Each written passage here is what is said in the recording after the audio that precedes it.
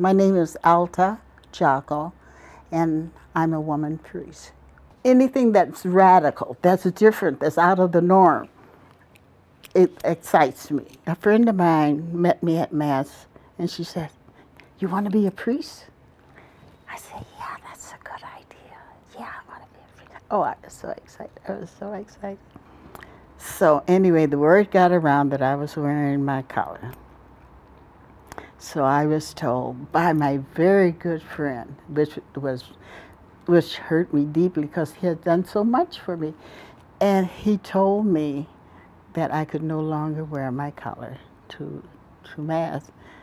I could not only not wear my collar to Mass, I could not participate in any organizations in the church because I was the lector. We are called.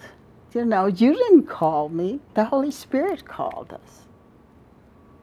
And being a person who is very obedient to the Holy Spirit, of God's call or Jesus' call, it's authentic.